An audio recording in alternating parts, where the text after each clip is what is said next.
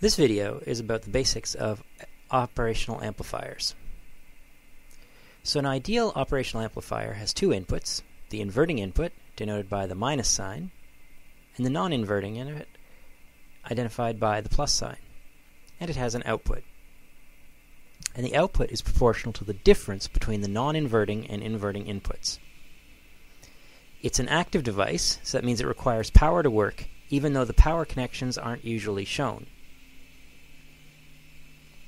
Here's what it looks like when the power connections are shown. We have a positive supply and a negative supply. So the rules about the supply. In a single supply op-amp, the negative supply can be ground, and the output of an op-amp can't go outside the supply voltages. In fact, with almost any electronic device you're going to find, that is the case, that the supply voltages are the limits of what you can get on the output. In fact, with an op-amp, you can't usually get closer than a volt or two from each of the supplies. These voltage limits are also called the rails. Single supply op-amps are an exception. You can usually get within a few millivolts of the negative supply on a single supply op-amp, since in a single supply op-amp, the negative supply can be ground. When an op-amp output hits one of the rails, the output is called saturated, or we can say the op-amp is in saturation. So here's the equivalent circuit of an operational amplifier. There is a finite resistance between the two inputs.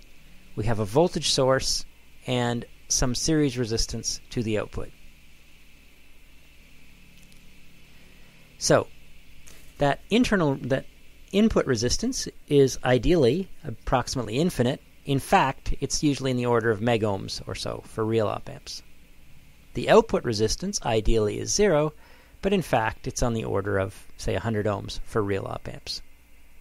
The voltage gain ideally would be infinite. In fact, it tends to be in the range of 10 to 100,000 for real op-amps. And the output voltage is given by the voltage gain times the difference between the non-inverting input and the inverting input. Normally, op-amps are used with negative feedback. So it means that a portion of the output is fed back into the inverting input. Op-amps are rarely used in the open loop configuration, which means without any feedback. The feedback factor is called beta and is a number between 0 and 1. It's the proportion of the output fed back into the input. And if it goes into the inverting input, it's called negative input. If it goes into the non-inverting input, it's called positive feedback. The input resistance, when there is feedback, is the input resistance times 1 plus beta times A, where A is the voltage gain.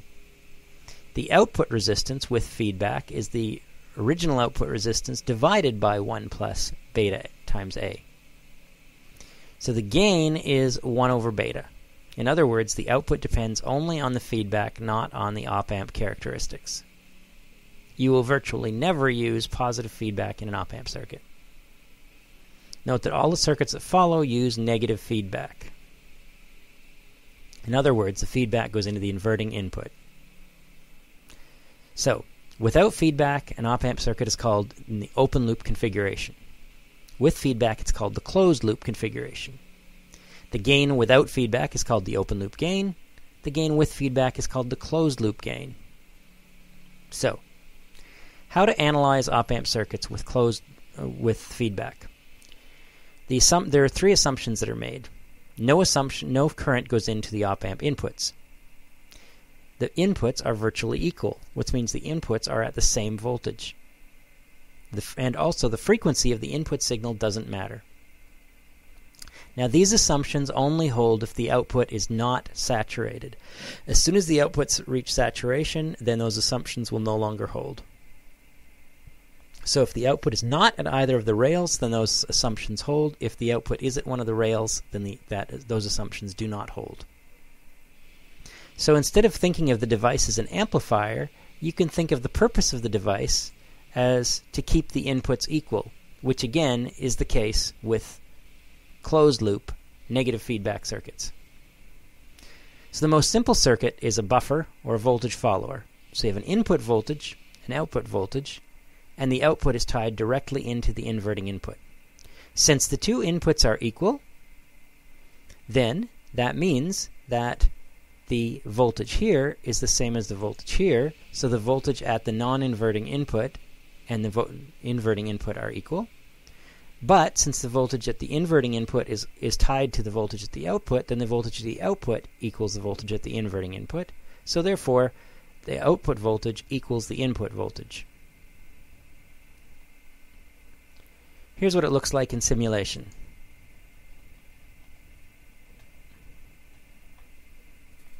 So here you can see the input signal at the top, which goes between 4 volts and 6 volts, and on the bottom you see the output goes from 4 volts to 6 volts, and it is in phase, and so on.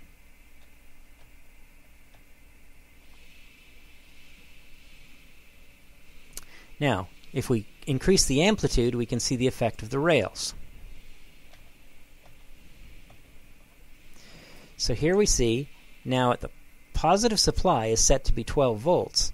Our input signal goes up to 12 volts, but you'll notice that our output signal is actually getting chopped off at a little less than 12 volts, probably around 11 volts or so.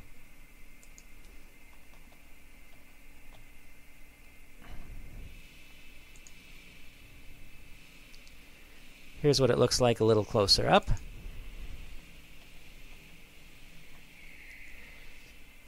So here we can see it actually works out to be at about 11.1 volts is where we're hitting the positive rail.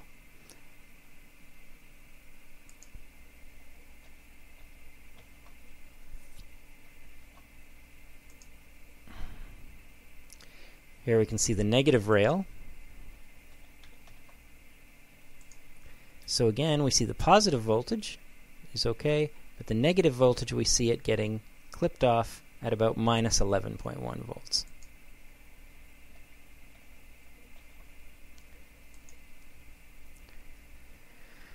So this is the inverting amplifier, and many op-amp circuits are based on this. So the non-inverting input is set to ground. The feedback equations look like this. So it turns out that the output is minus RF over RI times V in. So, op-amp circuit input resistance. Even though the input resistance of an op-amp is very large, the input resistance of an op-amp circuit may not be. So here we have a buffer or voltage follower. No current goes in.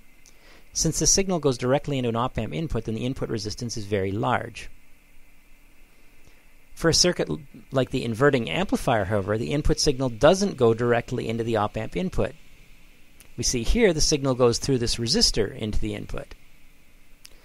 Since the voltage at these 2 points is equal, then effectively the circuit looks like this, where the input voltage goes through this resistance to ground. So that means the effective input resistance is just the input resistor Ri.